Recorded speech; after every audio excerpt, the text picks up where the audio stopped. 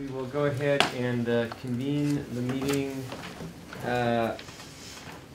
And according to my handy-dandy electronic device, it's 2:33, so we'll adjourn, or we'll convene the meeting at 2:33 p.m. And we'll do introductions first. But why don't we start over here with Crystal? Hi, Crystal Colruyt, Institutional Effectiveness. Hi, I'm Stephanie Fleming. I'm a speech faculty. Joe Simonesci with Business Services. AC Pinella, Speech Faculty. John Wood, Management Association. David LeClaire, Management Association, Financial Management. Sean Mancini, Business Services. Danny Hammond, Faculty Association. No, sorry, I'm from Academic Senate. That's right, representing Academic Senate. Bob Bell, Academic and Student Affairs. Julie Kears, Academic Senate. Bob Miller, Business and College Services, and we're going to go around the room, and we've got some guests here. Hi, I'm Sarai Mojica. I'm a student here at PCC. Good, welcome. Mary Thompson. Mary Thompson, right? Mary Thompson. David Hewitt, Engineering and Technology, formerly known as. Got it. And Dan? Okay, Dan Haley, in the library. Rod Foster, Visual Studies. Jeff Wojcik, filling in for Cal Robinson, Classified Senate. Jessica Garcia with the PCC Career. Welcome, Jessica. Okay, thank you all very much. I think we don't have quite a quorum, I do not think, so we're not going to be voting on anything in particular, so I think we can go ahead and go forward in that regard. So let's look at the minutes of the regular meeting of Thursday, January 23rd, and the chair will entertain a motion.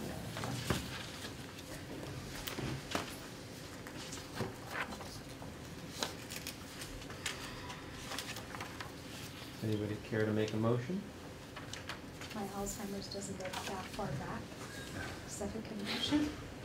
Can you remember that far? What's that? Can you remember that far? You're trying to January 23rd? I'm happy to move to accept the minutes. Thank you. Do I have a second? I second. Thank you, John. It's been moved and seconded. Discussion? I know. I can move to vote on it, but I'm going to abstain from the vote. So. All those in favor, please signify by saying aye. Aye. Aye. Opposed? I abstain. Opposed? Abstentions? One abstention. Okay, thank you very much.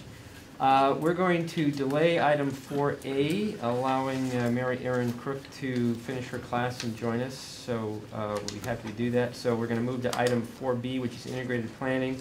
Matthew's out of town, but he has great substitutes in Stephanie and Crystal. So Hi.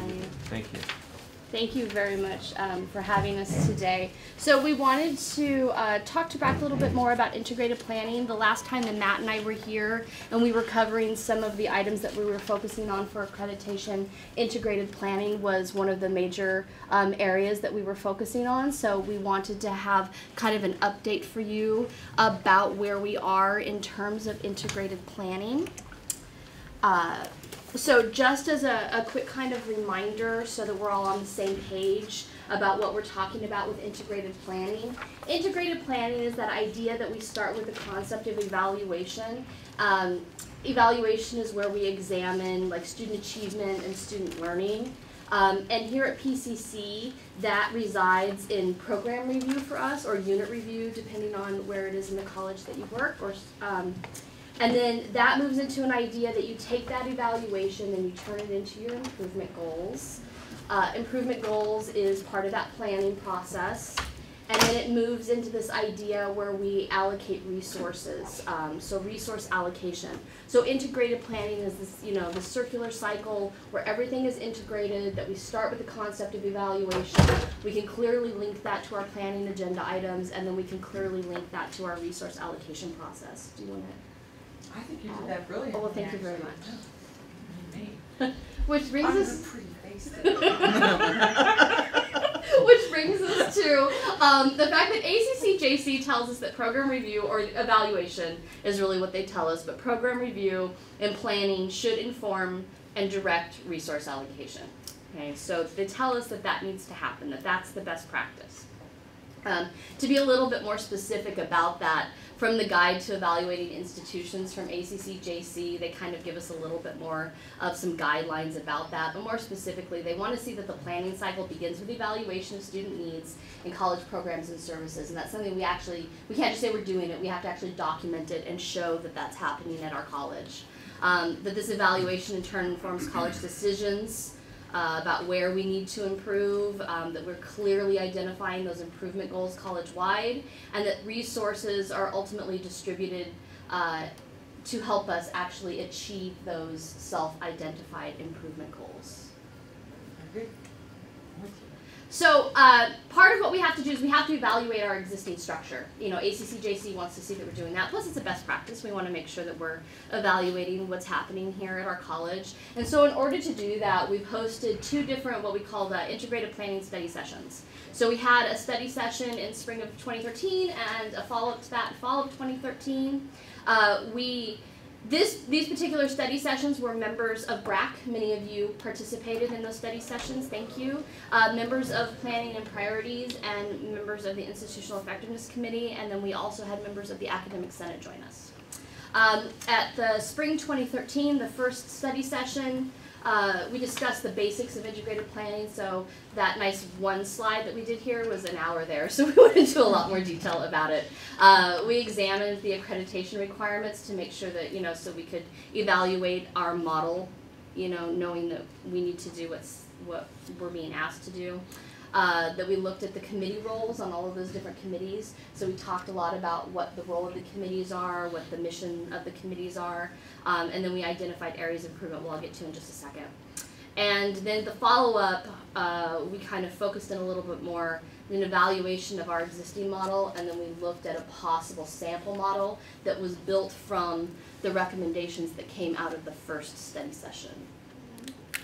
The only thing I was going to say is I think sometimes we get confused what accreditation says about evaluation, and they say we have to do systematic evaluation, but they don't say what that's supposed to be. They don't say you have to survey all your people, you don't have to do focus groups. They don't tell us how to do it, they just say that we need to do it. So I found this to be a really good way for us to do evaluation because it created a dialogue in the room that we previously had not been having. And I found it very informative. And we had really good attendance to both of these study sessions, which was really nice. So there was a wide participation. So from study session number 1, the broad recommendations that came out of that were that the people at the study sessions were unclear about the current processes, and that they identified an overall communication problem. That we need more access to the information that's related to integrated planning, and that we need to work to sync the timelines of the processes for program review, planning, and resource allocation on an annual cycle. We came very specific ways that we could improve. This came from the actual study session.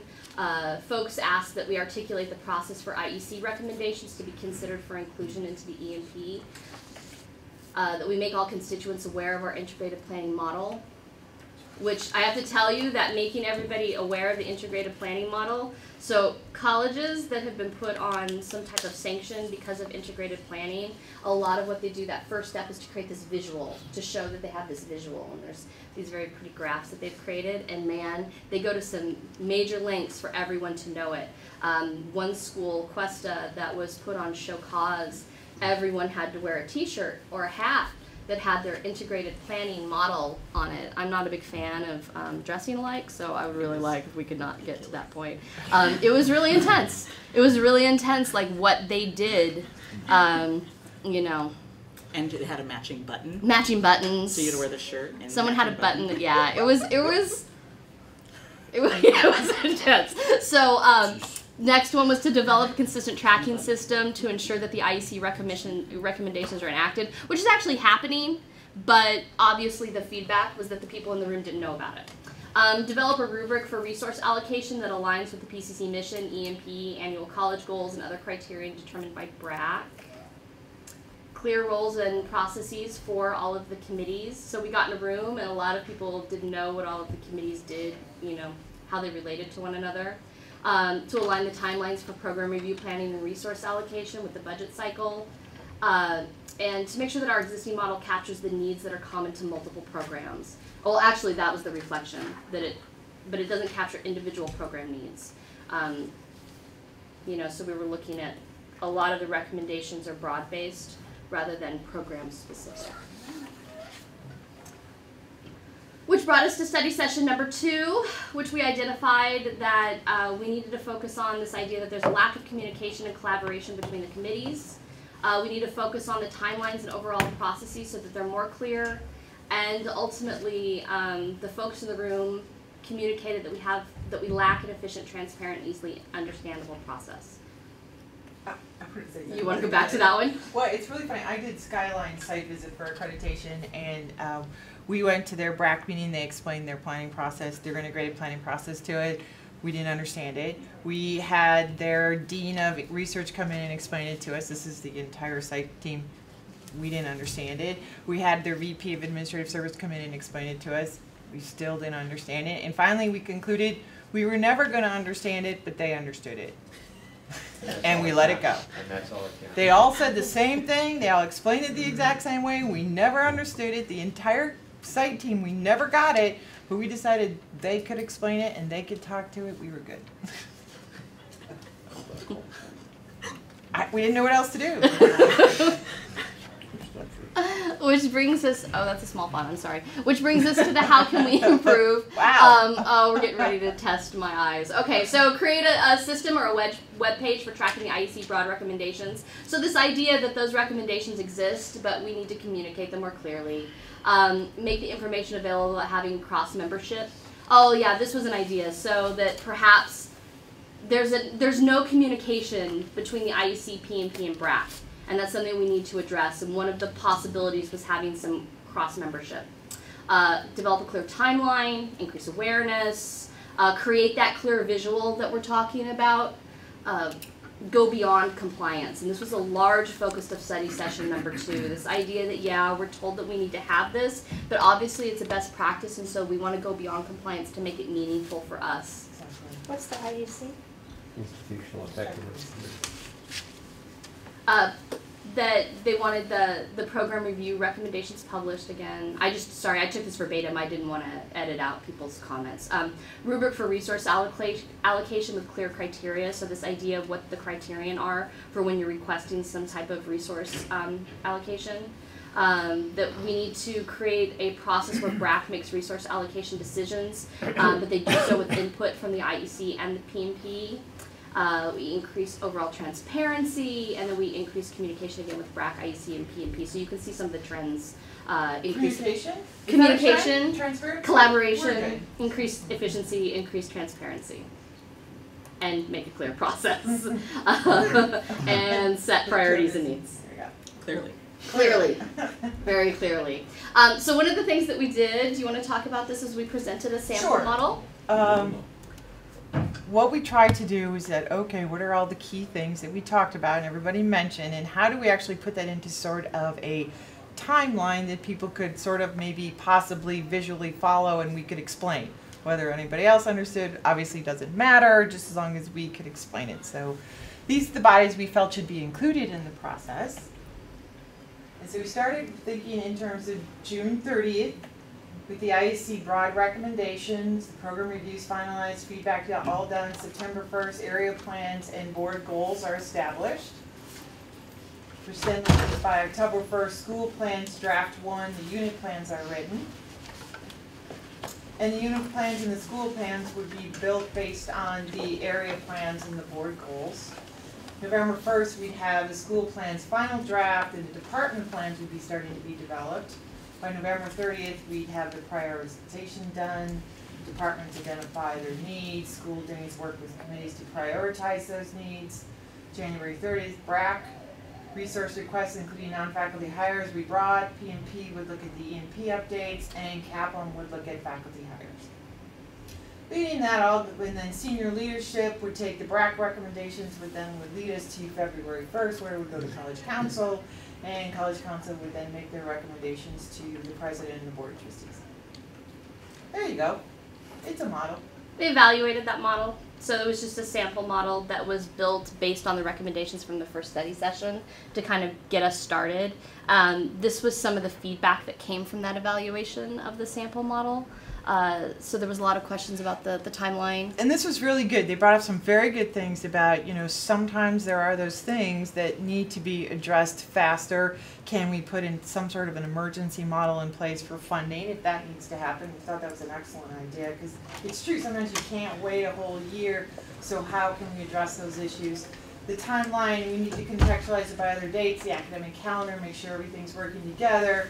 We don't have large groups of people, not here at the times that we're doing significant amount of planning or program review. Should college council be before senior leadership? We talked about that. Should college council recommend to the board, or should they recommend to senior leadership? How should we create that flow, or be the last group to facilitate? We need to go back and forth communication between senior leadership and Brac. So do we need to re-put Brac in this process somewhere as well, so Brac knows what's happening to the allocation request? And then consider representation of all constituent groups throughout the process. Which brings us to next steps. So there, yeah, we need to move on. And it's tiny font again. It looked really big on my computer screen in my office. I'm sorry. So these were the next steps that the study sessions were kind of requesting. One, that we need to develop those resource allocation rubrics. That we distinguish ongoing resource allocation requests for one-time funding. And I'll talk about that for a second. We sometimes forget that there is a difference between I want to buy a desk, which is one-time funding, or I want to hire an administrative assistant, which would be ongoing funding. So we make sure we're not just saying, okay, you need $10,000. Well, you might need $10,000 right now, but you're going to need $20,000 continuing on down the road, and making sure that people really understand the differences between those types of requests. That we need to get feedback from those major committees, which is one of the reasons why we're here. Is we want to try to get feedback from this body because you play such an important role in the integrated planning process, and that we need to find a way to make these conversations public, so that the college can be informed, the college community can be informed. Committees need to start having conversations about their roles in the larger process. That was a large focus of both of the study sessions, is the members of each one of these committees was like, where do we fall into this process? What are our responsibilities? What should they be? Do we, somehow need to change the roles of the committees to make things more effective or not? Those are a lot of the conversations. After we left this particular study session, there was kind of a general consensus, and there are some people here who were there, correct me if I'm wrong, but there was this idea that we needed to kind of a focus group that had members from all of the different committees to come together to start the actual work, to implement some of the recommended changes that came out from these two study sessions, or to work with the committees, to start to implement some of these changes. You want to take over? You good? I thought you did that really well, but we also think that to address some of those issues regarding transparency and communication, we need to put into place some standing reports from each of these committees that are made to the Academic Senate, the Classified Senate, and the Associated Students, so that we are all communicating with each other effectively. We talked about the possibility of having, and we used to, but maybe a better central landing site, website somewhere where all this information is set and stored, that we can easily refer people to when they have questions about what's going on, and a place to post these standing reports. We definitely want to talk about Brac's role and the representation needs to be clarified in what you're doing this. We really think that Brac should be working to build a rubric that we use to address resource allocation requests. We need to close the loops back to the IEC on funding decisions. IEC is making funding recommendations. How are we getting back to each other and saying, here's what happened? How do we close the loop on those processes? Board recommendations, broad recommendations. Boy, that's tiny little print. It's pretty good. Broad recommendations from the IEC should be disseminated to all the other bodies. And you should know what the IEC is doing. P&P should know what the IEC is doing. College Council should know what their broad recommendations are. That would be very helpful information, and people would, I think, feel more informed, and there would be a communication flow. And then clarify how all constituents in different areas, programs, departments fit into this process. Not sure we could ever really do that, but we would certainly like to try. So, which brings us back to this committee. So we wanted to share with you what happened at those study sessions, what the recommendations were that came out of the study sessions, and to also kind of put it on your radar of what some of the recommendations were that were specific to this particular body, as well as moving forward to this idea of creating this focus group, and you know what that representation on the focus group would look like, what the participation from this committee would be, or the representation, you know, the representatives from this committee would look like, to move forward to make some of the necessary improvements. I think that's our last slide. That is our last slide, Okay. so if there's any Okay. questions, we can always address that too. So, one of the things that I just sent an email to myself about, and to Cindy, is to get you and Crystal and Matt and me and Joe and maybe another person or two from this committee, if you like, into a room soon to figure out the specifics of what it is that we need, that Brac's role is going to be in this whole process, so that as Joe, for example, is creating a lot of new budget processes right now, and we need to make sure that they all obviously align together. So, I actually, when we built that process, we used Joe's model. I went to Joe, I got his. God, it looked familiar. And I just took his model and backtracked it through based on what he said. So it we looked a little were, familiar to me That's the too, but they calendar weren't saying. model Yeah, specifically. that we said, Can you go yeah. back to that slide? we tried to use what he had Or not, and whatever. try to What just you want. reverse engineer it. If Joe says that the budget process begins on February 1st, how do we reverse that all the way back through down to the IEC raw recommendations? And this is the way we Okay, did it. good, Mhm. fantastic. That's what we started with. We're still going to have the meeting anyway. Yes. It's fine, but we started with Joe. Okay, good. Okay, that You feel that's- better? I feel a little better because what I see. First of all, personally, I want to say thank you to Stephanie and to you and Matt and others who put this together and all the work they're doing, because having been the one who struggled through the last accreditation process, we didn't have anything near like this to show. So now it's a question of taking that process, getting it to what's manageable and we'll agree is manageable, and then implementing over the next few years as we transition from the way we do business now to the way we're going to do business. And that's going to be probably a 2 or 3 year learning cycle. Does everybody agree, and some other managers in the room here? It's going to take some time. So, Penelope. So based on this model, I think what I noticed towards the end is that there needs to be a clear process. Right, that's the last 3 slides. So what I'm thinking of, and for those of you who've worked with me before, is I get really hung up on the logistics, like when do I need to get this done and how do we start to move forward from here? So my question is that it sounds like, based on this strategic plan, we should be shooting as a committee to probably be getting our rubric ready for June 30th. Is that what would be the recommendation from the folks who've been working on this process? Are you talking about Brac's rubric? Brac. Well, Brac's rubric, if I read this, really doesn't come into play until January 30th, which was when they'd be reviewing requests. Mm-hmm. But we would need to have, I would say we would have to have that draft started soon. So maybe that goes to my second question. The smaller committee needs to meet to first. work on that. Okay. Yeah. Mm-hmm. I mean, if you want to have it for us by June 30th, I think that really helps the process and gives people more understanding. But Right. Well, that's why I'm asking Too because, short. right, in my moment, like from a faculty perspective, right, like you usually lay out what you're going to get graded on By before June the 30th? assignment. Well, before the assignment, right? Like, so this is that moment if our rubric is kind of the assignment that we're working backwards from. It seems like that would need to be integrated into the IEC process. Yeah, Am and I right? also too, like, we were trying to simplify this so it could be on one page. Uh-huh. Obviously, each one of these steps needs to have its own Yes. like details. Yeah, You just can't put it on like. We just this can't throw one, spaghetti yeah, at the wall and because then see it what- gets okay. crazy. And no, you know, we may have to tattoo this onto our bodies. So as we learn it Oh, and no. memorize it, I'm totally kidding, but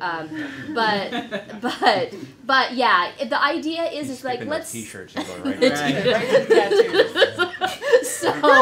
So we better love it. But the idea is like, let's say this was on the website, okay? If you hover over June 30th, you could click on it and it would break out Yeah, the the steps. Okay. But we need to get this solidified first, and then we can go into the detail on each one of those steps. And we're not saying that this is exactly the way it has to be. We just were trying to put something in a format that people could comment on and think about. Mm-hmm. There might be a different order for this to happen. We just tried to work back from Joe's February 1st date and see what we could come up with. No, I appreciate that because it does, I think, allows us on the committee to decide what our work is as we're moving forward. So I appreciate that this is a starting point. Okay. This is very good. Okay, so I'll schedule that meeting. Does anybody other than Joe and I, just volunteered Joe, want to join us in that discussion with Stephanie and Matt and Crystal? Sure, I can do it. Panella? That'd be great. Thank you. That'd be very helpful. Anybody else? We're really fun. Nice people. Yay, yay, very good. Extra large for the Okay, t-shirt. yeah, you're covered. So make a note, please, which will be Dave and Panella. That'd be great. Okay, so we'll do that. Now, I imagine you guys are gone next week, right? Mm-hmm. Okay, so it'll be the week after is when we're going to figure out a time to do this. Mm-hmm. Okay, very good. Thank you all very much. Is there anything else? Any other questions for Stephanie and Crystal? Appreciate it. And we all want to congratulate Crystal Colross, Oh, thank you. who is now our full-time permanent, no doubt about it, Director of Institutional Effectiveness. Appreciate And that. congratulate you for running the gauntlet Thank you. and being successful. So thank you for all you do for us. Okay, so we'll move the agenda back to Danny, can you get the lights for me, please? thank you. The topic of reassign time, and let me kind of set the stage for this a little bit, and then Joe's got the actual numbers in the presentation and the information, and then Dr. Bell is going to be providing some information as well, and then we can get into a discussion. The topic of reassign time is one that has been around for at least the last 3 years that I recall. During the time that we were going through some very difficult budget challenges, Dr. Bell and I met with President Martinez, Ed Martinez, who was the president of the Academic Senate at the time, and we had discussions about what might we do in order to try and relieve some of the budget burdens. So even at that time, Dr. Bell and I and Ed and at least one or two others, I believe, discussed the reassigned time issue. I think Dan is here, or was here. Dan was on the cabinet with Ed Martinez at the time, and I believe it was discussed at length at their leadership meetings. And I'm not sure if it ever got to the academics on the floor or not, but it was discussed there. There were maybe a couple of adjustments made, Dr. Bell, from that, maybe not, but I don't recall that we ever actually pulled the trigger on anything for that year. We didn't make any major adjustments Right. on it. Got it. So recently, Chris Pallone, who was Chris here? Is Chris here? She's gone. She's gone. Recently, Chris Pallone made a request to Dr. Bell, myself, and I believe Dr. Rocha, and said she would like to have a list of all the reassigned time. She and others were concerned about the number of full-time faculty who had release time and the impact that had on the institution. She had other concerns about how folks were selected for release time assignments and things like that. We did not have the current data. We had data that went back. Hi, Mary. We had data that, or information that was 3 years old, basically. And so we asked for more time to pull that all of that together. And then we indicated that we felt from a shared governance point of view that it would be appropriate to first present that data to Brac.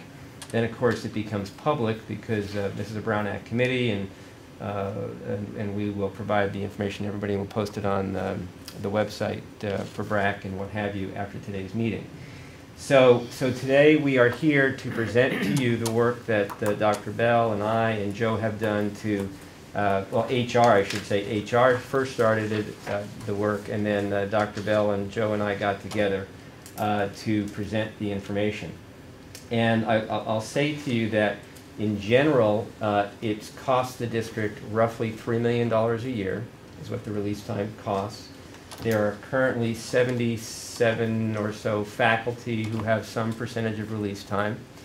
Of that $3 million, and Joe will correct me here, but I think we've got roughly 600,000 or 700,000 of that is what we call a Fund 3 or restricted grant funded release time, and the balance of it is district release time for a variety of issues.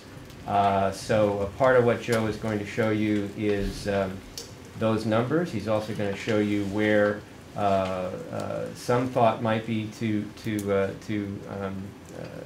reduce, if that were the pleasure of the institution.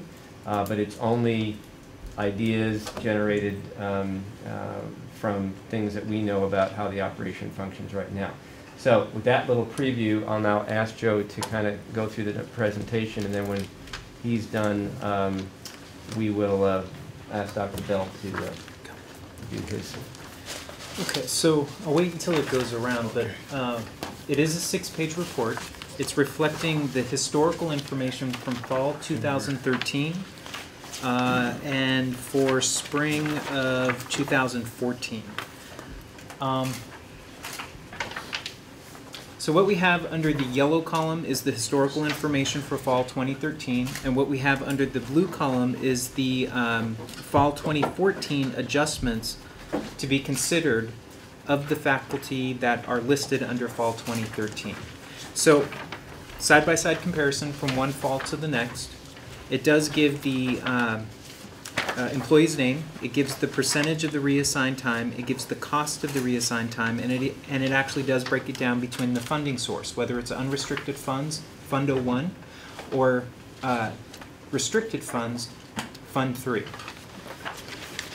So the first 3 pages are the comparison of fall. You will see on page 2 there are some pink boxes to your right. That's just a running total of the adjustments for consideration. And that is copied onto page 3, so there's a side-by-side comparison of the historical information and the information for consideration. So on page 3, we have a breakdown for fall 2013. The total FTEs for reassigned time was approximately 33 full-time employees. It cost us, on page 3, it cost us in total $1.468 million.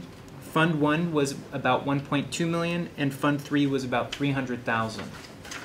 The comparison from fall 13 to the fall 14 adjustments for consideration is going from 33 full-time employees down to 21 full-time employees, and a savings of $523,000. So we're going from $1.5 million to a savings of about $522,000, so approximately $1 million savings for the semester. And the savings, obviously, is these faculty would go back into the classroom and teach, and not every one of these faculty are teaching faculty. Some of them are counselors, but the vast majority are. So what that means is the savings comes from the fact that we would not be paying for adjunct faculty or perhaps overload to full-time faculty to take the place of the faculty that are not teaching their full load. Does that make sense? Okay. So then the second page, I'm sorry, the second group of reports, so page 4 through 6, is the same thing, but it's the reflection of spring 2014 and then spring 2015 and the adjustments for consideration. So it's the same information. It's the name of the employee, the amount of reassigned time, and the cost of that reassigned time in comparison to 2015. If you go down to the next page, page 5 of 6, you will see a comparison of the historical information to the proposed adjustment for consideration of going from 34 full-time employees down to 20 full-time employees. If you turn the page again, so page 6 of 6, again it's the side-by-side comparison at the bottom of the page. So in spring 2014, we are spending approximately $1.5 million. 1.4, give or take, is from Fund 1, and $180,000 is from Fund 3. With the adjustments for consideration, we are saving a total of $610,000 with savings in Fund 1 of $540,000 and Fund 3 of $140,000. Again, the comparison, 34 full-time employees would be adjusted down to 20 full-time employees, and the total savings for fiscal year 14-15 would be a little more than $1.1 million. Does that make sense? Yeah. Now, certainly on the Fund 3, because it's restricted dollars, there are things to consider as to whether or not we would do that or not. the grant is there for a reason, it's funding for a reason, but even so, there are ways in which to maybe provide that would still result in some kind of savings and put that faculty member back into the classroom. So, any questions for Joe before we hand this over to Dr. Bell for his comment? Is there any way that, I really appreciate all this work, this is very helpful and interesting. Is there any way you could go back any further to say 2010 and give us a history from 2010? Because I'd be really... I would be reluctant to do that because this isn't information that is in one source. We actually took a very long period of time putting it together. Only because of the staffing hours it takes to put it together, I would be reluctant to do so. But it would be very, very difficult. Mariel? Well, and I think to follow up on what Danny's asking about, in the adopted budget for 2012-13 to 13-14, there was a dramatic increase in reassigned time. It was 48.9%. And so I'm wondering a couple of things. I think that's why you're probably asking this question, Danny. But you know, I know in my house, if I increased some budget area, like, you know, my car savings or my vacation savings, if I had a 50% increase in that, I'd have a plan for why I was going to use that, what I was going to use that money for. So I'm wondering why the school increased that money so much. What was the purpose of that? I can't be specific in terms of your answer, but I can speculate that the SASI monies, the district started now maybe 2 years ago, started putting $1 million a year aside for this the Student Access and Success Initiative, otherwise known as SASI. So that was a number of in-house funded innovation projects for things like pathways, the math curriculum project, the redesign project, I think they call it SLAM, and then the English has the STACK program, the redesign program for the English people, the Academy for Professional Learning, some design tech things, maybe some other things that aren't there. That went through a process. Okay, long story short, the vast majority of that $1 million, for example, this past year, 900,000 and change, was allocated for all of those innovation projects. To my knowledge, most of those projects are supported by faculty, full-time faculty that have been given release time to support those projects. That's probably the reason for the significant bump.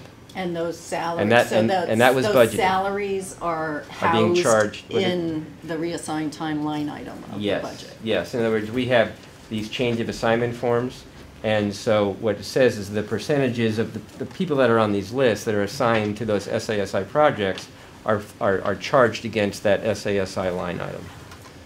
Just their staff. So for the faculty, what kinds of monies are charged against that item? Is it primarily salary? I don't think we're charging benefits, but we're charging salaries. And are the other expenses that are related to those projects in other line items of the budget? No, basically each one of those project managers, this is all under the oversight, if you will, of the Teaching and Learning Center and Dr. Brac as the manager responsible. So each one of those projects have very specific budgets. And those budgets are for staff, supplies, conferences, you know, whatever. So they're managed in that regard. So that $1 million was allocated across all these SASI projects, and then the costs associated with those are either, in this case, salaries are charged to that, or supplies, or whatever the items are. Do you think you could confirm that? Because you said you're not sure about that. So. Well, we probably could take a look at that and figure that out, but I'm pretty confident. Now, to go back to Danny's question for a second, this district, I've come to find out over the years that I've been doing this work that this district is much more generous with release time and stipend time than many other districts out there. We provide release time and stipends to faculty to do work that many other districts say is within the scope of their contracts. but we were very generous with that. And some of you who have been around for a long time might remember the stipend discussion, and Dr. Kostler finally said, okay, if you're going to do this, we're going to cap the hourly rate for stipend work at $50 an hour, even though your hourly rate might be higher than that. Was that Dr. Kostler? I thought that was later. Who, Linda? I thought it was later than that, but anyway. No, I'm pretty sure it was Dr. Kostler, because I was the Associate Dean of Academic Support at the time, and I was sort of right smack in the middle of it. Yeah, I mean, I remember that happening, Yeah. but not. So anyway, so he said, okay, we're going to do it. We're going to cap it at $50 an hour. As far as I know, that is still the rate that we stick to on the stipend. But we're also very generous from a release time point of view in comparison to other districts. When I go around other CBO meetings and we talk about this topic, and I tell them the number of faculty that we have on release time, everybody's eyebrows usually raise a little bit, because it's a pretty healthy number of release time faculty. So it's an institutional concern, and it's one of the reasons why we are here talking about it at Brac, because it's a resource allocation decision, which has implications. We spend $1 million on the innovation projects, which are we release everybody for innovation projects and other things, but then we have to backfill with adjuncts or overload to make up the fact that those people that were hired to teach are now being asked to do other things. Important things, or else we wouldn't be doing them most of the time, but still they're not doing what they were asked to do. Yeah, that explains to me. I was wondering why the money figures seemed low to me. For instance, if somebody has 100% reassigned time, why is it only saving $40,000? I know their salary is higher, but we're talking about the cost of the adjuncts who go in their place. No, which one are you talking about? Well, any of them. Like Bird this year, spring 2014, gets 100% release time, but it only saves $40,000. One semester. It's one semester. Oh, one semester. Yeah, That's exactly. of course. I want you to know, John, I tripped on that the first time I looked You at the did? chart. Thank So you. there you go. Thank So you. don't feel like the Lone Ranger with that one. Okay. But that's That it. makes sense. Okay, so I don't want to steal. Oh, one more question. Sorry. Well, Yeah. actually, I had a couple more questions. Oh, that's fine. I just want to let Dr. Bell. Dr. Bell, feel free to chime in here too if you want. But let's get Do you Mary's wanna go question. ahead? I don't want to interrupt you, but I have a 2:30, Yeah, go so I ahead. want to make sure, 3:30, right, make sure I get this answer. Yeah.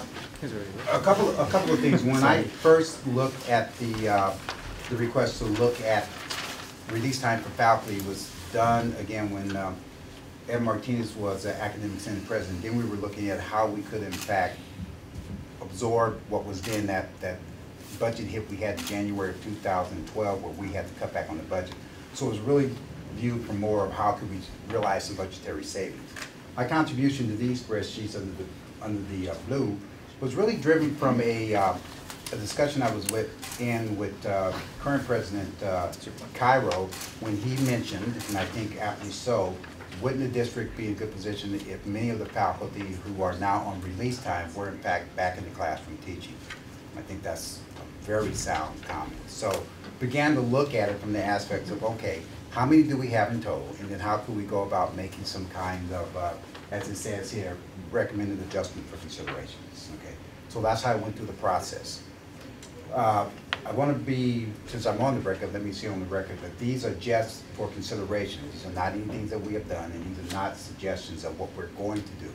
These are possible ways that the district can go about looking at cutting back on the amount of release time we have and instituting some savings. Why I think is important for Brac is if we were in fact to do any or all of these, we would realize savings in what Bob just described as 01 or general fund dollars.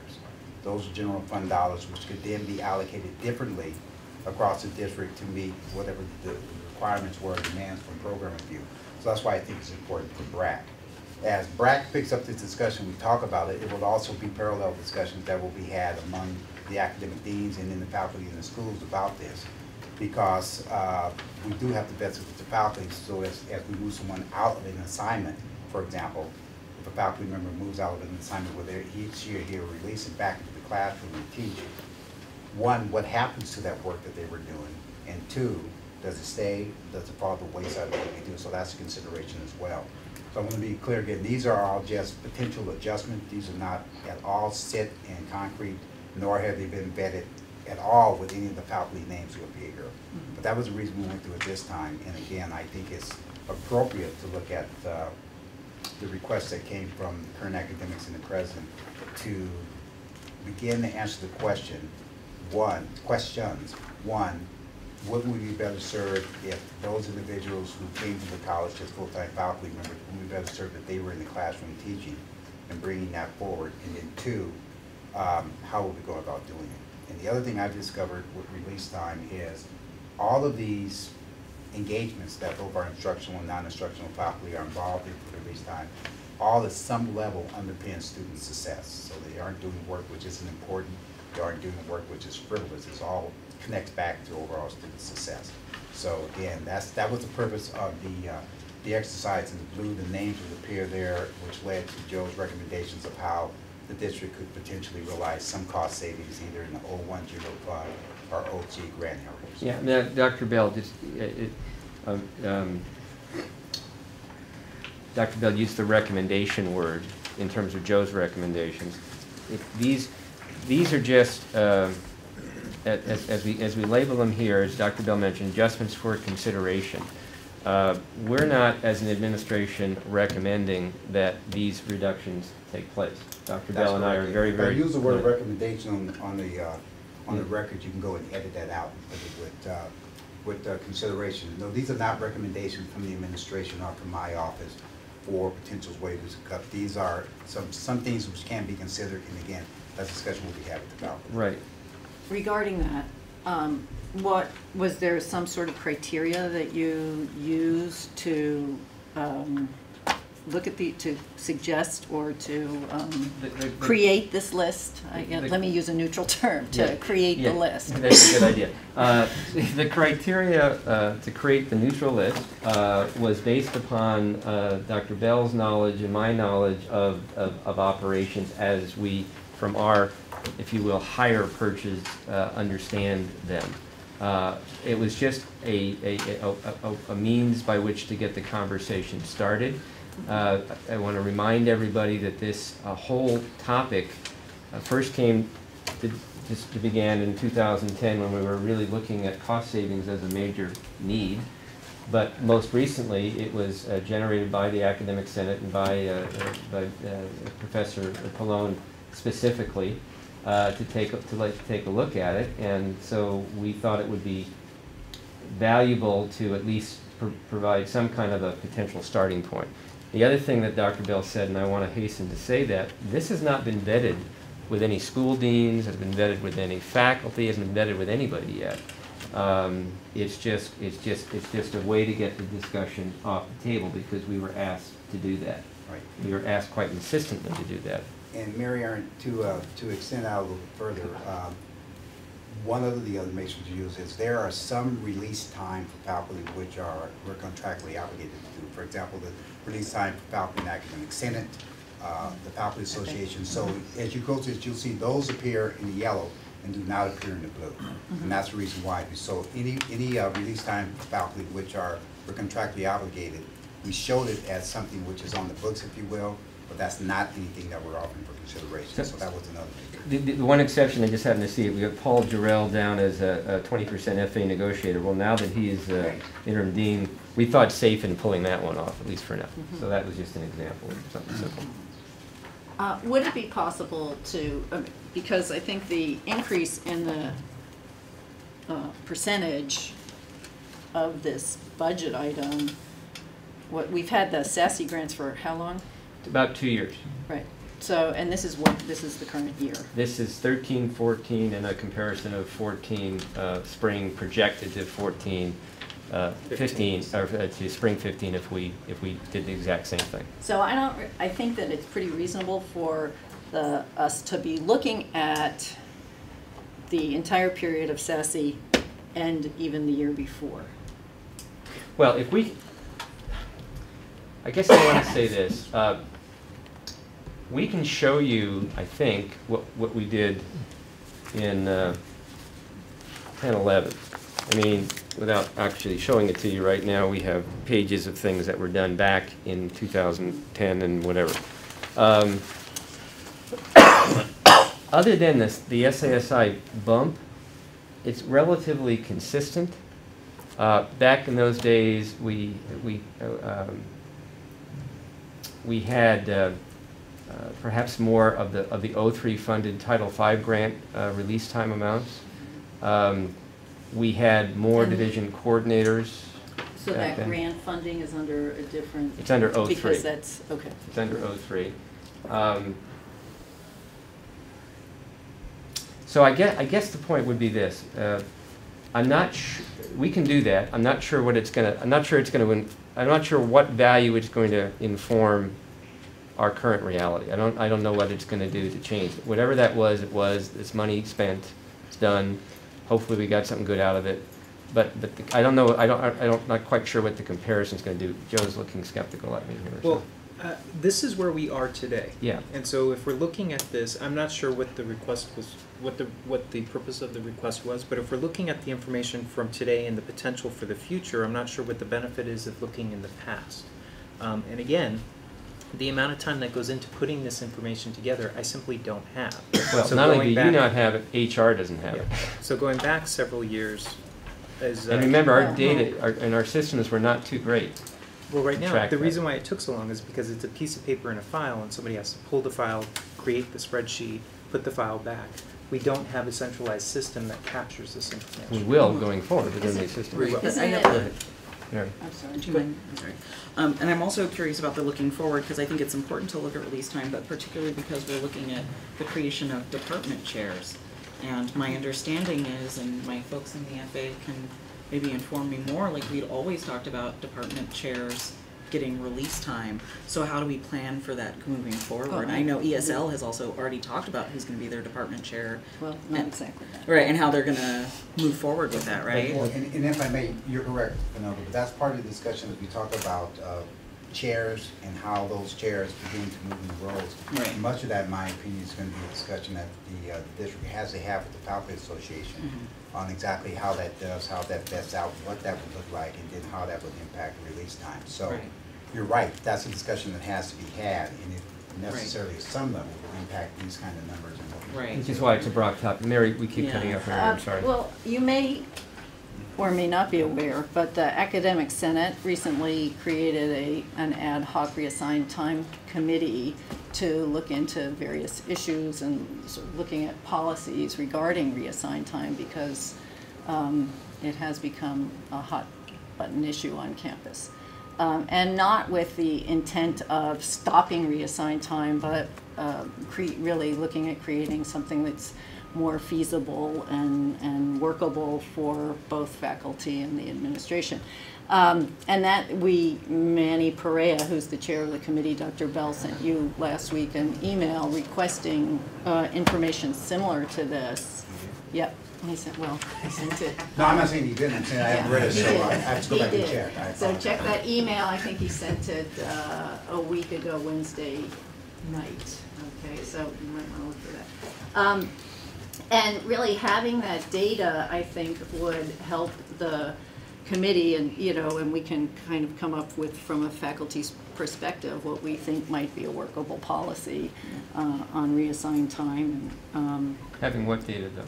The data that's prior to this current year, I think, and I would like to go back at least to the pre-SASE. I still don't understand what the comparative data is going to do to inform where we do going forward. But understanding where you came from, I mean, it's like studying history. You don't want to know the past. I mean, you can't just, again, I'm not trying to push this too much right now, because I think we can have some discussions and find out how important it is, because I now realize it's a lot of resources. But understanding where we were before this, because there's been a huge, I mean, the reason it's a hot button issue is because there's been a huge increase in reassigned time over the last 2 or 3 years. And so understanding where we were before and what the reassigned was then would help you, looking in the middle of it. Yeah, I totally hear where you're coming from, and I think, Mary Erin, I'm so glad that you guys are looking into it, because I think that you're also looking at like best practices, like at what other institutions, right? Because like their honors program, they usually have 2 full-time faculty who are fully reassigned to run their honors programs, right? So maybe we definitely have people who aren't getting enough reassigned time, right? So let me kind of be clear here, because I don't want to turn this into any kind of a I don't want to turn this into any kind of a negative experience for all of us, because I think we're all trying to get to a better place. And I think one of the things I hear very clearly, Mary Erin, is the manner in which release time faculty have been selected is a concern, and we probably should have some policies associated with how that happens. That's one concern. The increase in the amount was another concern that And I had. I gasped when I did that math. Right. And I had other people check it since I'm an English teacher. Yeah. And so that's one concern. The second, the increase, and the reason why the increase came together, and we can figure out, probably tie that back to SASI, but we'll verify that for you.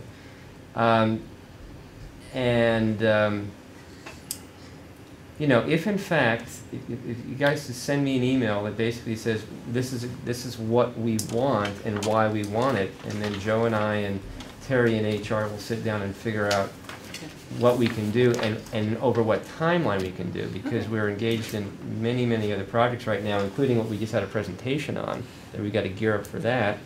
And then we're putting all the new Lancer Point stuff in and a whole variety of things.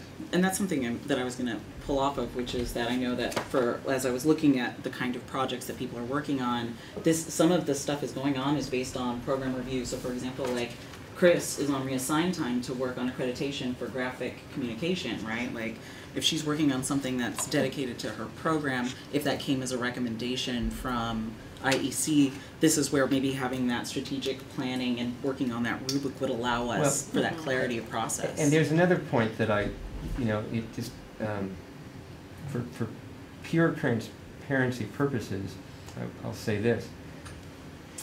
You know, the whole notion of SASI is to sort of innovate an idea, incubate the idea, and then if it works, to integrate or institutionalize the idea.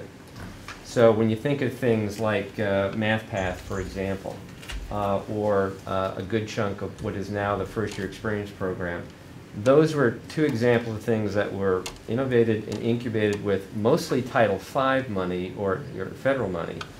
But because those things work, Dr. Rocha and the board came up with this concept of the SASI. So we basically funded our own innovation. Instead of using soft money from the outside, grant money or federal, we basically invested in ourselves, which I think is the reason why we got this big boost. But we're at a point now where some of these things might be institutionalized. In other words, taken off of the quote-unquote release time budget and be turned into ongoing allocations because they support the board goals or the education master plan or both. That may also be one of the things that comes out of this, is that, okay, if you don't do it this way, how are you going to do it? Well, we might just set up its own cost center, take some of that SASI dollar, for example, and say, not for that anymore, it's now going to be integrated into the budget. And then if that happens, then it becomes part of the normal budgeting process. Bob, if I may, ladies and gentlemen, I have to leave. I have to get to a 3:30 appointment, so I apologize. And as the discussion goes, anything I need to contribute, some or all of you will let me know, and I will. And Marion, please tell Manny I apologize. I either didn't see it. He's right across the hall from me. Blew by it, no or problem. inadvertently hit the delete button. I will go and find it and get back. And if the information requested is all part of the greater effort that needs to be done through business services and HR to get it, I'll let Manny know that, and we'll get the process going. So I apologize for that. And thanks for the time, everybody. So I think the last thing that I'll say before the conversation continues is that we're willing to provide whatever information we need to that is actually going to get to the challenge. And the challenge is we have seemingly more release time than perhaps we quote-unquote should. And what are we going to do to deal with that? Or do we have exactly the amount of release time that we need, and it's fine that we've got 33, whatever the number of faculty are on release time. If we can get some data from the past that somehow informs that discussion, whether it was 25, because let's just say it was 22, back 3 years ago, and now it's 33, right? Okay, that's fine. So we might conclude, okay, 22 is our maximum. Well, you could conclude 22 is our maximum right now. You don't necessarily need to spend spend 100 staff hours to figure that out. But seeing the specifics of what the release time was used for. I can tell you, it's very, very similar to this, but maybe we can do that. I've got some stuff from 10. Again, I'm not trying to, 9, 10. I understand it's a lot of time, so I'm not. Yeah. Well, and I hope I'm not overstepping, but I know that some of these are like specific negotiating issues too, and I want us to focus on what's within our purview, which is how do we get there so that our faculty association can advocate for what's best for faculty. The only thing that's a specific negotiating issue right now is the number of release, amount of release for 7th NFA. Otherwise, all of this is not a process. So here's what I do have. Maybe this will be helpful, and I'd be happy to photocopy this right now. This was done on February 23rd, 2012. It's a release time out of HR for 2011, 2012. So here's a report. Yeah, I'll just give this to you. Here's a report that was I guess this is really it right here. These are all the release times by faculty name and title and percentages for that period of time. And for 11-12. And if I were to total it, it doesn't, this one's not totaled for some reason. And then the work that was done by, it was 30, let's see.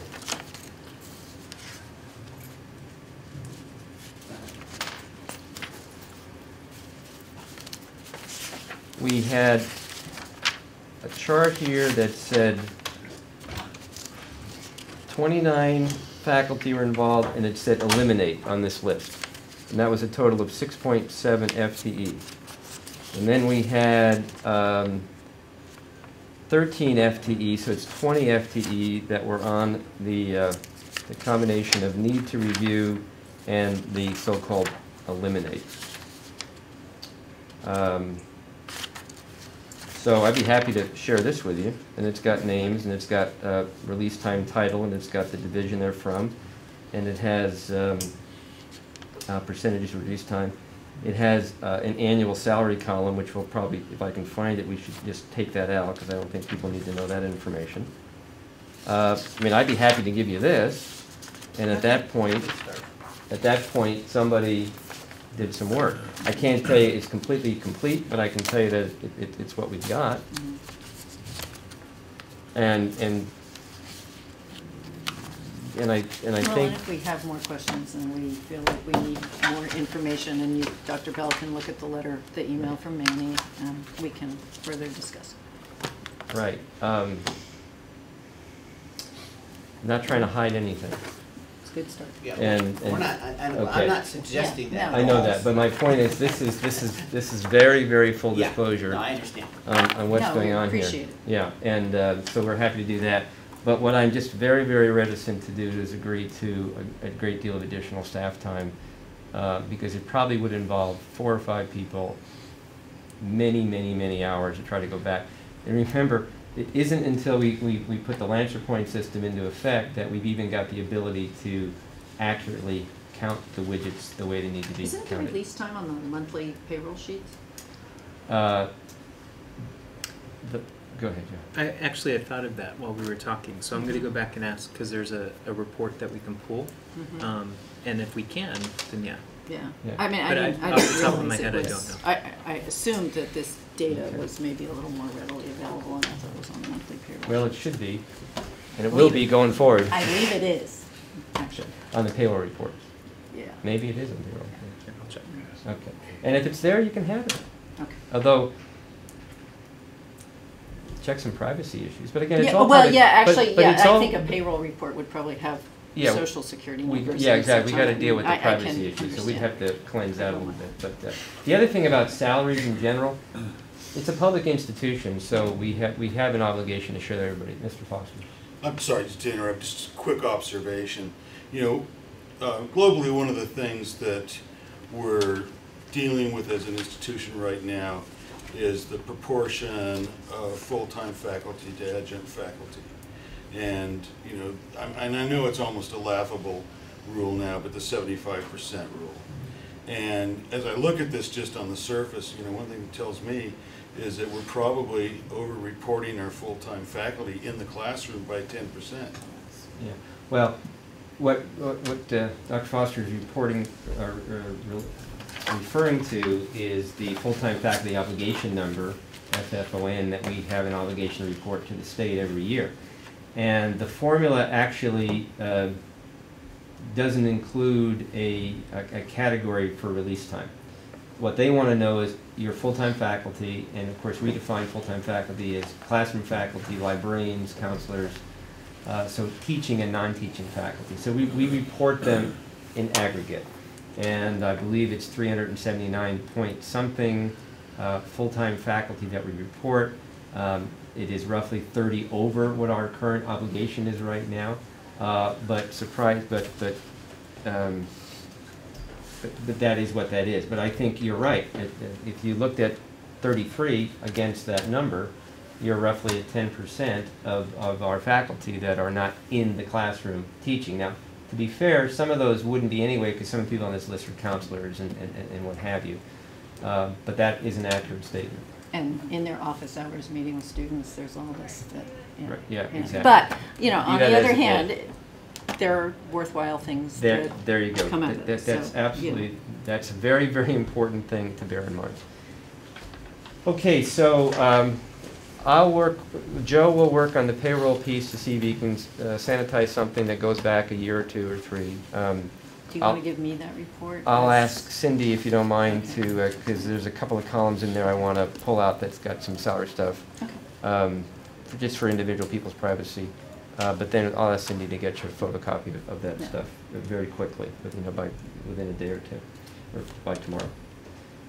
Okay, is there anything else on this discussion? And everybody needs to know that this will be posted on the Brac website. I mentioned that, so everybody will know it's there, because we have an obligation to do that. Thank you. Okay, so this goes till 4, so we've got some time. I'm going to run through some of these things relatively quickly.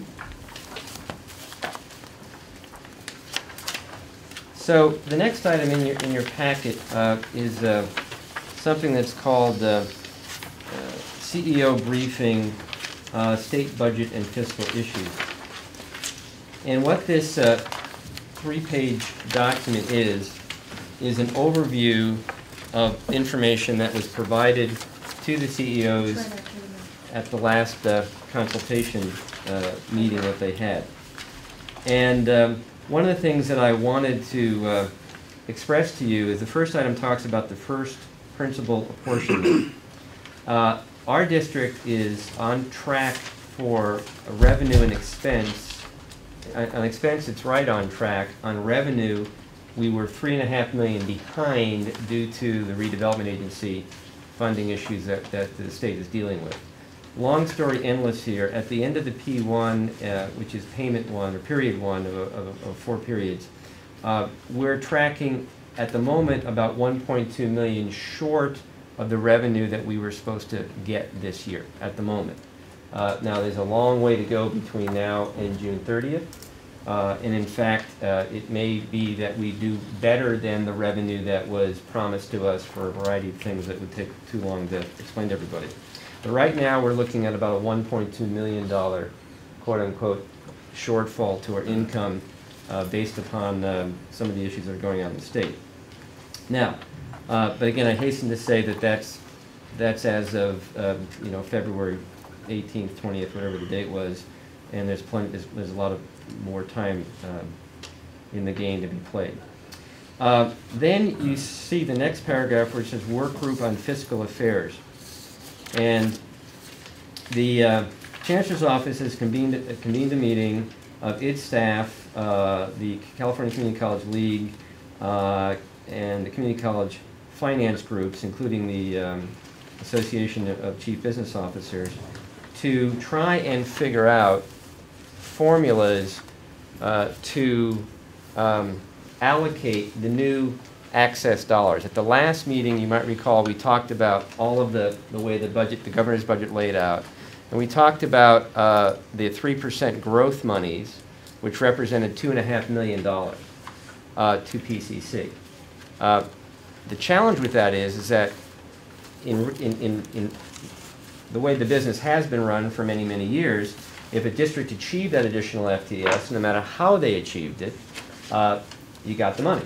Now, they are creating a detailed set of rubrics, and if you go to the attachment that says digest on the top, and which is actually the growth funding metrics on the agenda next, you'll see that there is a very complex set of metrics being developed tied to what we all know as student success, equity, service, and efficiency. And without getting into all the details of this right now, what it basically means is that in order to receive the growth funding, you have to attain the metrics or the goals that are established here in support of student success, equity, service, and efficiency, as defined by all of these folks up there in Sacramento. Now, Can I interrupt real quick? Yeah. Just ask you a question. Mhm. Why are the years so, I was on the website today myself, looking at our scorecard, and I Yeah. couldn't figure out when I can find the 12 data, and then I get this 5-year cohort. yeah. What happened between 7 and 12? Where's that data? It's the ARC. It was under a different name. Yeah. It's It the used to be accountability. ARC, and it changed. Yeah. Crystal would be a really But that good was person to ask that question. that was She not can our give you campus that. change. It was a state change. But no, yeah. Yeah. I'm So a that's state- why. I'm trying to And- find the data, Yeah. and it's. It's because they changed the name. If- That's why you got. If you were using the last Right. 2 years, that's beginning of last year was when they changed that data. Part of our out of the cha- student success task team recommendations. Right. Part of our challenge, and if Crystal were here, Marie was here, Joe was here, I'm here. You go to that website, the Chancellor's Office website, and I'm telling you, it's a challenge, right? It is a challenge and a half. You need And a PhD to get through that one. I think you need a couple of PhDs. You've already got one. Find the data. Right. Exactly. So, what they're about to do is make our lives even simpler, ha ha ha, by creating all these additional metrics to measure specific growth, purportedly tied to basic skills, accomplishment, more degrees, accomplishments, and transfers and certificates, okay?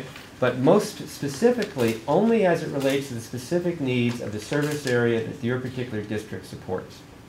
And most specifically as it relates to the needs of unemployed, the types of employment that your area requires, and are you servicing that level of employment? For example, if you've got a widget factory in your backyard and you're not teaching anything to provide employees to that widget factory, but you're teaching people things that are not needed in your area or not needed in your state, then they're going to say, well, we're not going to give you the growth funding because you're not providing services in the areas that are needed. Okay? Now, And these people, the chief business officials in the Chancellor's office, are going to create these metrics? what's happening is the Chancellor's Office, the Department of Finance, some CBO groups, they're all trying to get together. Now what's happening is that the district people are screaming bloody murder for various reasons. One, it is not feasible at this point in time to build a schedule or even to build the programs needed to fulfill what is needed, certainly by July 1 of 2015. So Dan Troy Dan Troy is the Vice Chancellor of Fiscal Affairs, and Bryce Harris, who is our Chancellor, they are working with the Department of Finance, Governor Brown, saying at least hold off another year. Give the system time to figure out a better way to do this than this stuff, and give us some breathing room on that. That may or may not happen, okay? Now, we'll know a little bit more about that once we get to the May revise and a few other things, but it's very dicey right now. Has the Senate, the state academic senate, joined forces with them? Do you know? Yes, the state, well, I don't know for a fact, but I'm relatively confident that they are engaged in this conversation in some form or fashion Last year, too. they started to create like a subcommittee that was working specifically on some of this stuff. Unfortunately, this stuff's moving like light speed. This is Governor Brown is on a mission, and many of the legislators are on a similar mission to change. of all the new revenue that's in the state right now, the increased taxes, Prop 30, what have you, 90% of that new revenue is going to K-12 through higher education. 90%. So as you walk the halls of Sacramento, you can imagine all the other lobbyists for all the other special interests, all the other social services, all the other, lining up saying, where's ours, where's ours, where's ours? So the point is they're saying that we have to be able to prove, we being community colleges, CSU, UC, K-12, we have to be able to prove that all that additional money is actually doing something. And so we've got maybe a 2 or 3 year window to make that case before they're going to say, well, we got to go to somebody else because of what happened. So this, it goes beyond accountability now. This is also the first step of performance-based funding.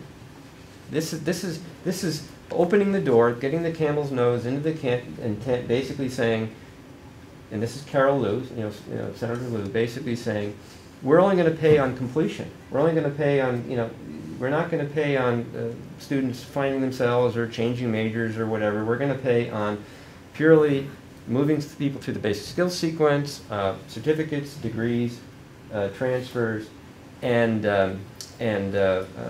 transfers. Now, the reason why I stumbled on transfers is there isn't even language in here that even speaks to transfers. And what, 50%, 60% of what we do is transfer oriented? So, to answer the question specifically, CEOs, chief business officers, chief instructional officers, chief student service officers, everybody is saying, slow down. And let's see if we can approach this on a more rational level. Okay? But be that what it all is, what I want to report to Brac is that even though we have Prop 30, we have Prop 98, we have stable funding, what we really got out of all that is stability. Okay? We didn't get a whole lot more money, but we didn't get less money. We got stability. So we don't have to keep borrowing or shifting around or what have you in order to just try to make payroll and pay the bills. That's what we got out of Prop 30, which is great, which means that we've got some stability for, I think, through 16, 17, or maybe 17, 18 for the other half of it, whatever the years are. That's the good news. But as far as exactly how much we're going to get, this is still the best guess estimate. We would get potentially $3.4 million of additional revenue, assuming we were able to jump through this $2.5 million. In other words, the COLA is only 0.86%, or 0.86%, 0.86%. That's $875,000. That's our growth money, or our COLA money. Our growth money, if we got it all, is $2.5 million. That's $3.4 million. We also have $1.9 million coming to us for student success, and again, this is based on the governor's budget, so who knows what will happen. But only if we follow very specific guidelines, which we can do.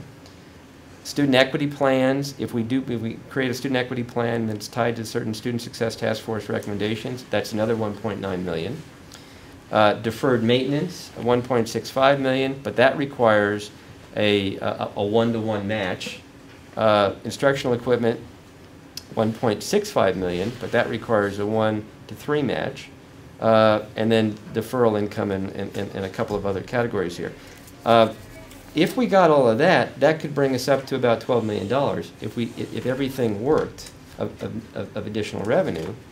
And then there might be a payment, we'll see how it goes, of almost $12 million of one-time cash, bringing us and every other district in the state completely whole on all the deferred monies that they were supposed to pay us in the last 5 years, I think it is. But that's one-time cash, comes in once, used for whatever we're going to use it for, but it's not something that we can count as recurring, so therefore we have to be careful what we spend it on, because if we spend it on benefits or salaries or what have you, we don't have new cash coming in every year to back that up. So that's kind of where we are right now. And I'll just go through. You can read all these things. If you have any questions, call somebody else, because it'll drive you nuts. Okay, so that's kind of where we are, and 7 minutes. And so the other thing is we did report all of, not what I just reported to you guys on the metrics and everything, but we did at the February 19th board study session, did provide a pretty detailed piece of information, which is on the web regarding our budget situation in this budget report. And it's up there under the February 19th board packet material. So you're welcome to go look at that. If you have any further questions, we'd be happy to speak to those. Okay, any comments or questions on my rambling?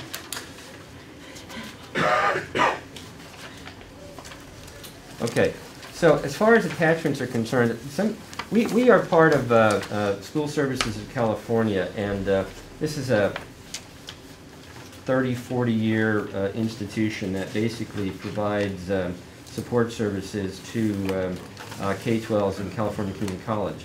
And they provide daily what they call community college updates. So I look at them daily, and the ones that I think might be interesting to Brac, I just kind of grab offline and ask Cindy to make copies.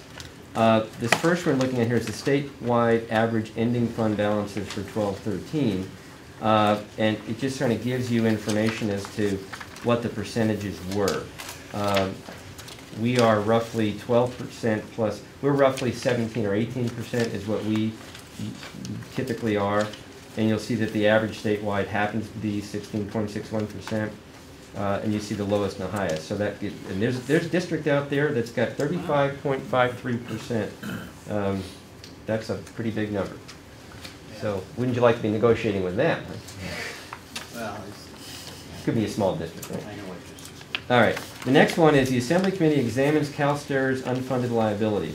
The reason why I printed that out, and it's a pretty lengthy document for these updates, is it's a pretty good primer on what's happening with CalSTRS and the impact that this is going to have on community colleges down the road, where very likely for both PERS and STRS, there's going to be increases in employer contributions, and probably significant increases.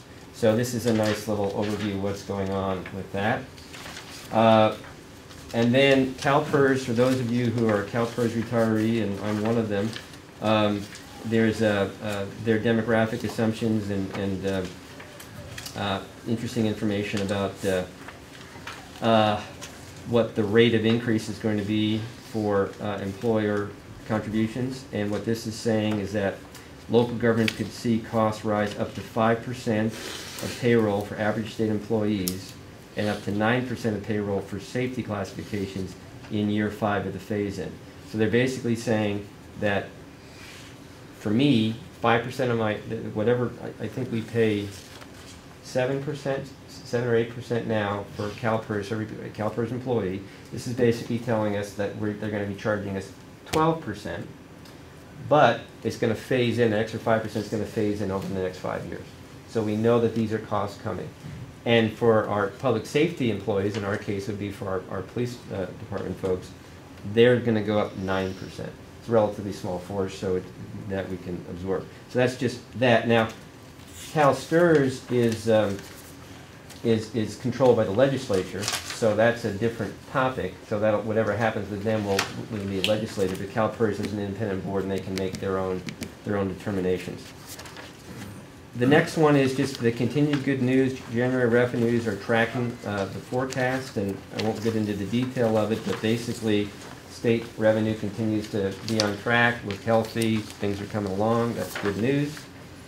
The next one talks about deficits in our apportionments and what those deficit factors are. It was projected to be 4%. It is 4% at the P1, which means 4% of the income that was supposed to come to us is not going to come to us as of this writing, as of March 7th, 2014. Doesn't mean that that's going to be the end of the story. In fact, I'd be surprised if it was. Okay? But that's our deficit factor right now, and it gives you a history of what it's looked at over the last 6 or 7 years. And there's a nice little primer on that as well.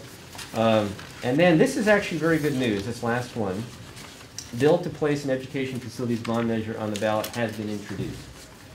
We are all aware of the Serapian building, the U building, and the fact that it's been vacant now 2.5 years. as I think I've reported, I know I've reported, the state has approved what's known as a final project plan that would give us $54 million to replace that building. It's a Category A3 building, which means they certified that yes, the building in a 6-point or whatever it is earthquake, it would pancake, it will fall down, it's not safe, you can't use it.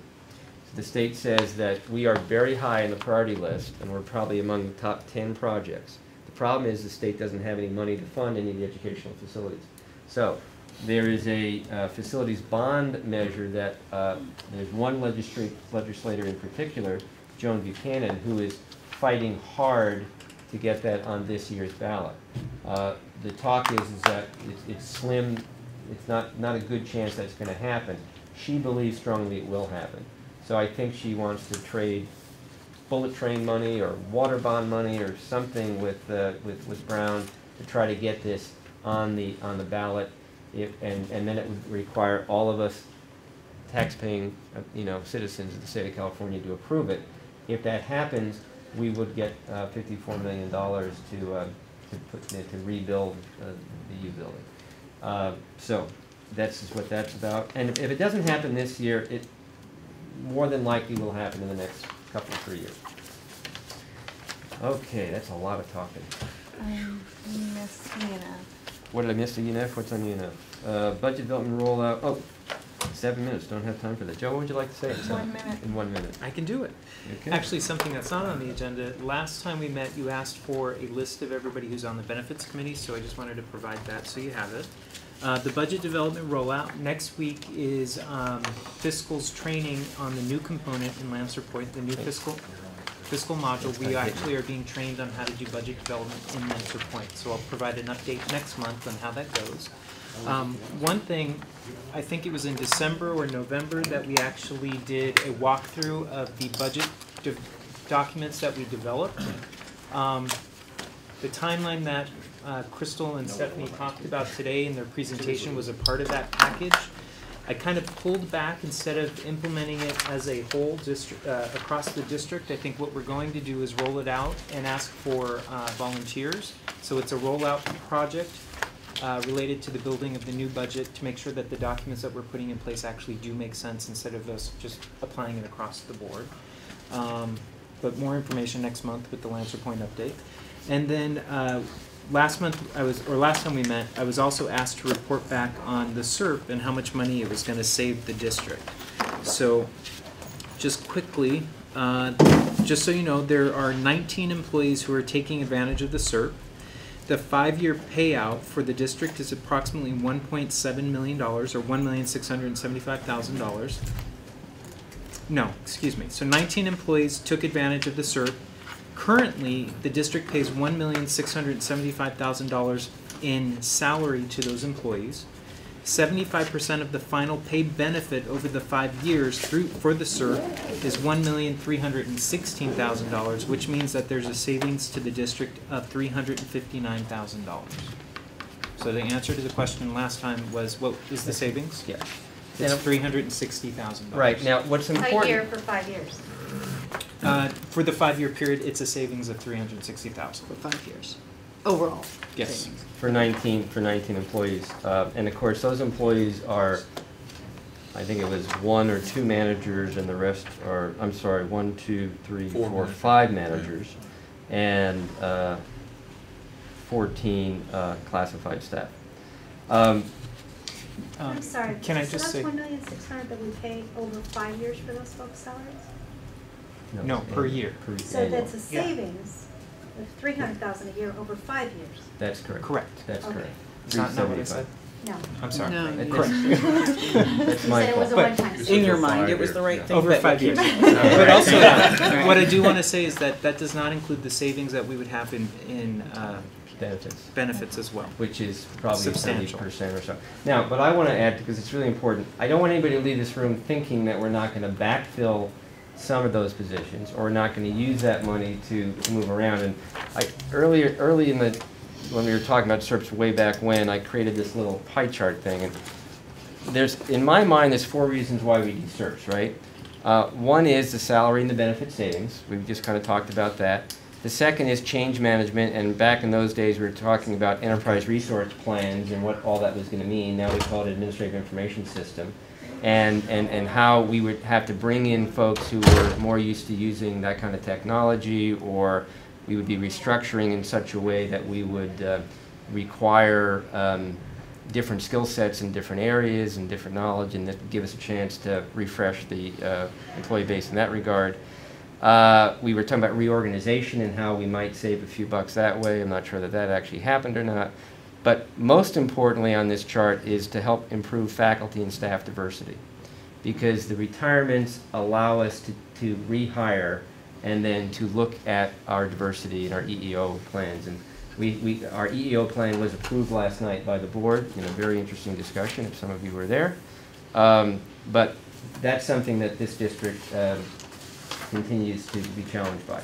So SERPs are not just about saving money, they're about institutional change, institutional effectiveness, and all that kind of stuff. But be that as it may, the numbers are pretty straightforward in that regard. Can I just ask a quick question on those numbers, Joe? Sure. Okay, so you said the current salary for the employees, the 19 employees that are taking the SERP, is $1.675 million. Correct. And the payout over 5 years is 1.36 million. Right. Okay.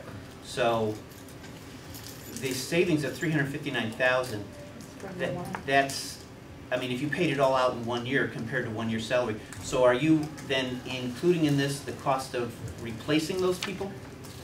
No, I think you're right. So right. if over 5 years you would have paid 1.675 million, you're getting close to 8 or 9 million, and you're only paying out 1.36 million. So you're right. The savings is about. I will give you a new number next month. Okay. Yeah. All right. No, it's a good You're point, right.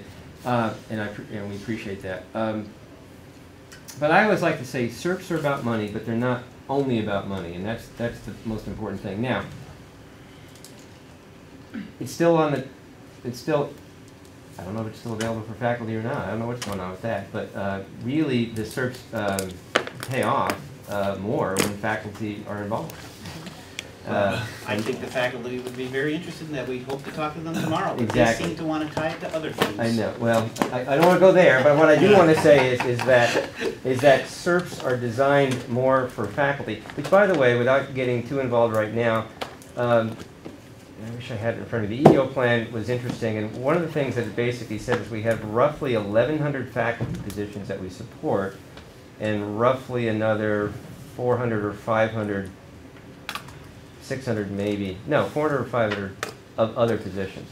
So no matter how you cut it, faculty are the reason why these institutions exist, and teaching and learning is why these institutions exist. You're kidding. And every day, I announce that to the world. So we get that and respect that, and obviously we can support it. All right. So I'm sorry. Yes. Go ahead. Is there time for somebody to still get on here? Yeah, of course, anytime. So just to answer the question, it is 1.675 million a year. It's 263,000 that we pay for the 5 year, or per year for the 5 years. So it looks like over the 5 years, it's a $7 million savings if we did not backfill any of those positions. Okay. I'm sorry, that was the right answer. That's a lot. Yeah. Okay. Anything else for the good of the order? Our next meeting. Our next meeting, according to this, is April 24th, May 29th, and June 19th. I may be on a hiring committee April 24th. I'll let you know. But Okay. You will obviously continue without me, and then you'll fill me in. Okay. Thank you all very much. Thank you.